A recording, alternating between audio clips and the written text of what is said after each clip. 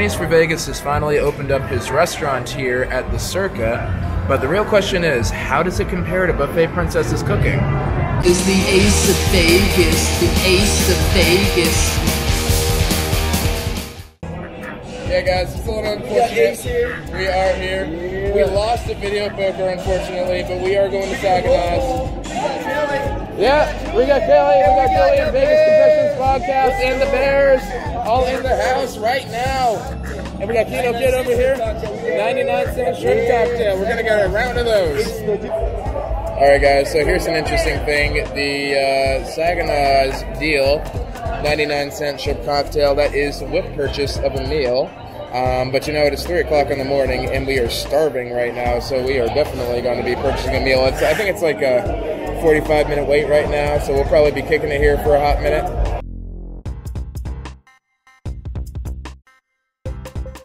Alright, Swinners and Sharks, here we are once again at the Circa Hotel and Casino, Las Vegas. We're getting ready to try out Saginaws, the new Delicatessen here in Circa. So let's go ahead and give it a shot and see if it's any good. Okay, here we are at Saginaws here at the Circa. So this is their new Delicatessen. It is open late, 24/7, and if you're looking for the 99-cent shrimp cocktails, this is actually the spot to go to. They're only available from 3 a.m. to 5 a.m., and that's only with the purchase of an entree. But if you are interested in it, this is definitely the spot to go to. But yeah, let's go ahead and get inside and let's eat. Okay, then you have their potato salad and the coleslaw, and they're all their custom-made sides and desserts too. And you also get a little preview of the menu. I think my target is the number 11, the Ben's Big Idea there. Also kind of thinking about the pastrami on rye over there too, that looks good. And apparently the chips, or the crisps if you're from across the pond over there, are all made fresh in-house too, so we're expecting higher quality from those. Oh, and they got some Founders and Big Dogs brewing over here. Got to do that Big Dogs over there. I think that one actually is brewed locally in Vegas, and it definitely kicks the crap out of Bud Light. I'm sorry, Sin, but it does. All right, guys, and we got our number over here, ready to go ahead and find a spot to go sit down and eat finally. So yeah, let's get it. Oh, here it is. All right, so we got the waters. Thank you, sir. Got the shrimp cocktail right on.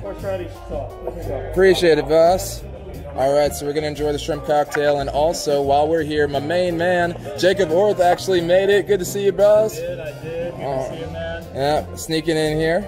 So we figured we'd go ahead and have a little dinner. Unfortunately, Keno Kid and I didn't get to do the 99-cent version because it was a 45-minute wait when we tried it opening night. So we were like, nah, we'll probably just mob to Pizza Rock or something like that, or we'll go back to the hotel, we'll pass out, and we'll get some food. So that worked out there, but now we actually get to try the shrimp cocktail here, so hang on for just a minute. Okay, guys, we're going to try the cocktail now, the $11 cocktail.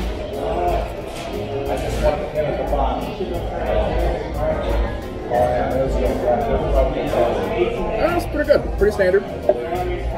I guess there's only so much you can do with raw shrimp, but the sauce is pretty good. It's got a nice amount of spice to it, kind of a horseradishy cocktail sauce to it. You also get the giant lemon wedge over here. Probably gotta splash a little lemon on that and make it good. Obviously not good for somebody that has a cocktail allergy, a shrimp allergy, seafood allergy, which I didn't even ask Jacob about. Jacob, you don't have a seafood allergy, do you? Okay, I apologize for that. I didn't even think about that. But yeah, we're having a bite of that now. Enjoying his $11 shrimp cocktail. Definitely. It's pretty good. I wouldn't say it's $11 good. I'll definitely give it a hard 4 out of 5 over here. I mean, what can you really do with the shrimp cocktail? The sauce is good. But, I mean, the shrimp aren't the most spectacular I've ever had. There's generally pretty fresh seafood here in Vegas, I've noticed, because they'll fly it in or whatever, but, you know, only so much you can do with it. But yeah, 4 out of 5, not too bad, especially for rolling into a deli in a downtown casino. Alright guys, dinner is served. We got the Big Dog brewing over here too, no relation to Lucky Dog. And then we also do have our Big Ben combo, so that's that brisket, so the barbecue aioli sauce in there. And then they have 2 different types of pickles. The new pickle, which is supposed to be crispier and more sour, yeah, apparently. And then you got the more classic style dill pickle, I think, with yours. But more importantly, you got the pastrami on rye, right? I was looking at that, and that smells great. So Jacob was thinking classic, he was thinking smart. So, it's good stuff there. All right, but yeah, let's go ahead and dig in and see how this stuff is. All right, so one bite. Try the crisps first.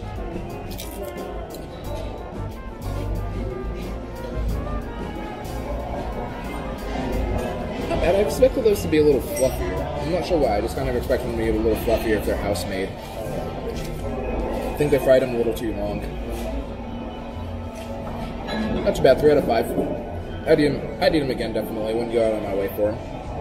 But that's not the important part. The important part, brisket. This guy digging into his food over here. Dig in, man. That's some tender brisket over here. I'll tell you what.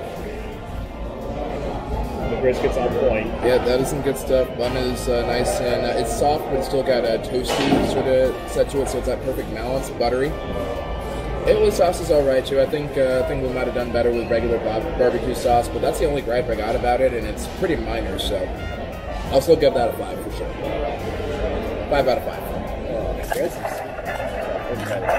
Jump on the first bite of pastrami. So let's see, you guys see my first bite. Let's see how this pastrami goes here. Let's see. Woo! Take a look. Oh! Man, that's falling out right there. That's how you know it's good. I lost a little bit. It's okay.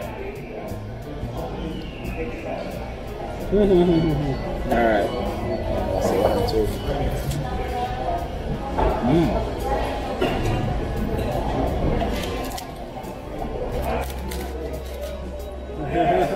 What do you think, man? Out of 5, if you had to call I like that flavor. I'll give it a 4 out of 5. I like that flavor. The mustard helps give it a little extra flavor too.